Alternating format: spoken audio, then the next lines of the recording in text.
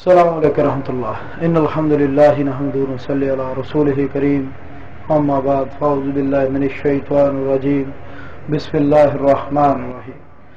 اللہ تعالی نے اس زمین پر ہر چیز کو پانی سے زندگی بخشی، فضاؤں میں اڑنے والے پرندے، زمین پر رینگنے والے کیڑے، بڑے بڑے تناور درخت، لہلہاتے کھیت، چرند پرند، غرض یہ کہ ہر چیز پانی کی مرہون منت ہے۔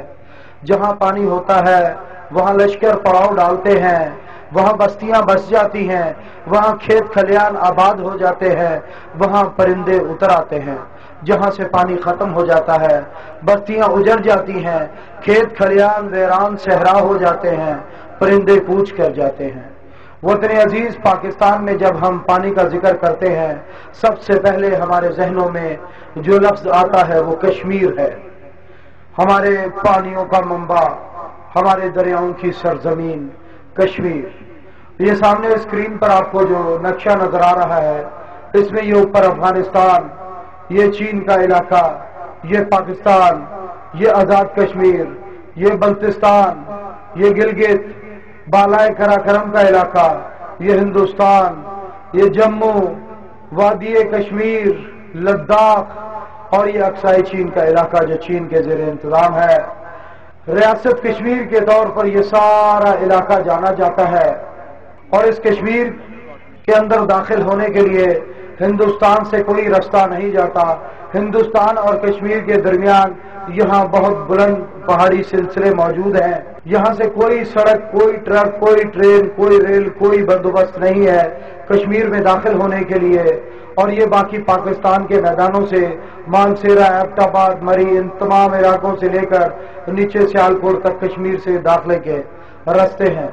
یہ علاقہ جو درمیان میں آپ کو نظر آ رہا ہے پٹھان کوٹ کے ساتھ گرداسپور، یہ علاقہ مسلمانوں کی اکثریت کا علاقہ جو طے کیا گیا تھا کہ پاکستان کو دیا جائے گا، لیکن اس سرزمین سے ایک سڑک نکلتی تھی جو سڑک ادھمپور، جموں اور یہ پہاڑوں کے نیچے ایک سرنگ کے ذریعے وادی کشمیر اور وہاں سے لیہ اور لداخ تک یہ سڑک جاتی۔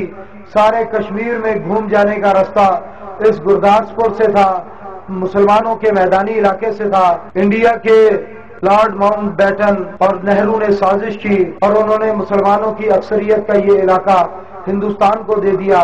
اس طرح ہندوستان اس علاقے پر قبضہ جمانے میں کامیاب ہو سکا۔ آزاد کشمیر پاکستان کے پاس ہے 85,846 مربع کلومیٹر، آبادی 42 لاکھ۔ مقبوضہ کشمیر جو ہندوستان کے قبضے میں ہے 1,01,387 مربع کلومیٹر، جس کی آبادی 72,50,000۔ آبادی کا تناسب دیکھا جائے تو مسلمان اکثریت، سب سے بڑی تعداد مسلمانوں کی سرزمین 74.16% مسلمان، 23.72% ہندو، 1.21% بدھ اور باقی قومیں 1% سے بھی کم۔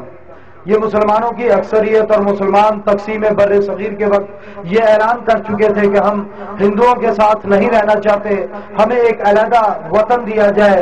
پاکستان کا قیام عمل میں آیا اور مسلمان پاکستان میں آئے، آپ کو آزادی ملی اور آپ نے پاکستان بنا لیا، لیکن یہ آپ کی آزادی کی تحریک کے سانجی کے حصے دار کشمیری آج بھی ہندوستان کے زیر قبضہ ہیں، اور جو ہندوستان کے ساتھ نہیں رہنا چاہتے۔ اقوام متحدہ میں مسئلہ کشمیر 160 مرتبہ سے زیادہ مرتبہ پیش کیا جا چکا ہے، لیکن تاحال اس کا کوئی نتیجہ نہ نکلا، جس کی وجہ سے تحریک آزادی کھڑی ہو گئی۔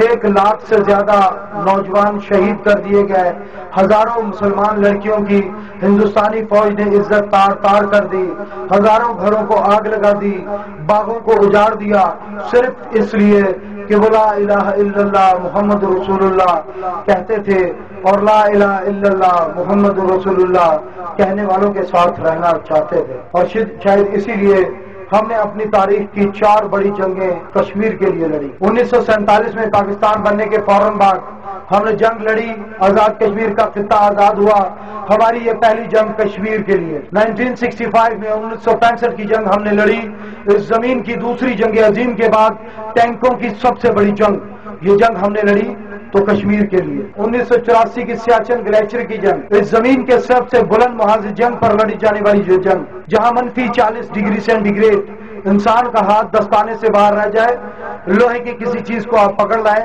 ہاتھ کا اتنا حصہ کاٹ کر پھینکنا پڑتا ہے، گینگرین ہو جاتا ہے۔ اس قدر بلند مقام کے عام ہیلی کاپٹر سپلائی لے کر نہیں جا سکتا، اسپیشل ہیلی کاپٹر سپلائی لے کر جاتے تھے، اگر وہ بھی 30 سیکنڈ کے لیے بند کر دیے جائیں تو کھول کر اسپیئر پارٹ کی صورت میں لانے پڑتے تھے، دوبارہ سٹارٹ نہیں ہو سکتے۔ اس بلند ترین محاذ جنگ کے پر سیاچن گلیشیئر پر اگر آپ نے جنگ لڑی تو کشمیر کے لیے، اس کے بعد 1999 میں کارگل کی جنگ، اس زمین کی جدید توپوں کی سب سے بڑی جنگ، یہ جنگ آپ نے لڑی 200 کلومیٹر پر پھیلے ہوئے علاقے پر لڑی تو کشمیر کے لیے۔ لوگ پوچھتے ہیں کشمیر سے رشتہ کیا ہے، کشمیر سے تعلق کیا ہے، کیا وجہ ہے کہ اتنی قربانیاں، اتنی لاشیں، اتنی جنگیں ہم نے لڑی ایک ٹکڑے کشمیر کے لیے؟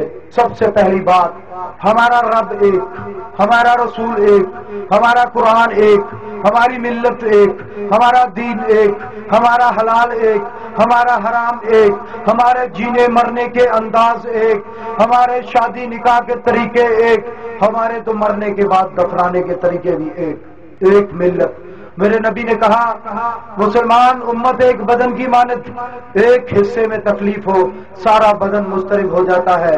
سب سے پہلا رشتہ لا الہ الا اللہ محمد رسول اللہ۔ اس کے بعد یہ نقشہ آپ کو نظر آ رہا ہے، یہ سندھ سے نیچے سمندر، یہ پاکستان کے اندر جو لکیریں نظر آ رہی ہیں نیلے رنگ کی، یہ آپ کے دریا اور آپ کی بڑی نہریں، یہ سرخ رنگ کے نشان جو نظر آ رہے ہیں یہ آپ کے ہیڈ ورکس، اور یہ اوپر دھڑکتا ہوا دل آپ کا کشمیر، یہ برفزارے، یہ لداخ کا علاقہ، ان لداخ کے برفزاروں سے برف پگھلتی ہے، چشمے پھوٹتے ہیں، دریا نکلتے ہیں، اور ان پہاڑوں سے یہ دریا بہتے ہوئے آپ کے میدانوں، آپ کی زمینوں، آپ کی کھیتیوں کو سیراب کرتے ہوئے نشیبوں کی طرف سفر کرتے ہوئے سمندروں میں گرتے ہیں۔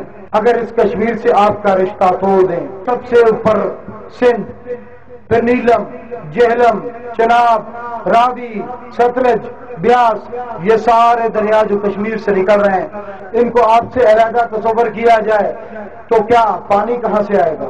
ان سمندروں سے اٹھے گا۔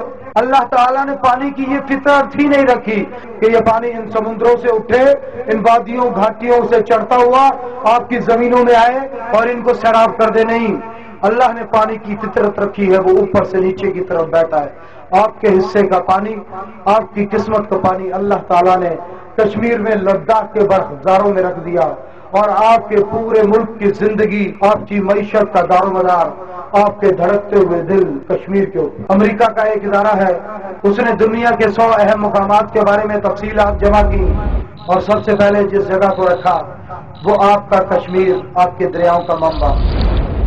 Flowing for 3,000 kilometers from the Tibetan Plateau to the Arabian Sea, the Indus River is the lifeline for the citizens of Pakistan. Fed by the glaciers of the Himalayas, the Indus is the only river system in one of the world's most arid countries.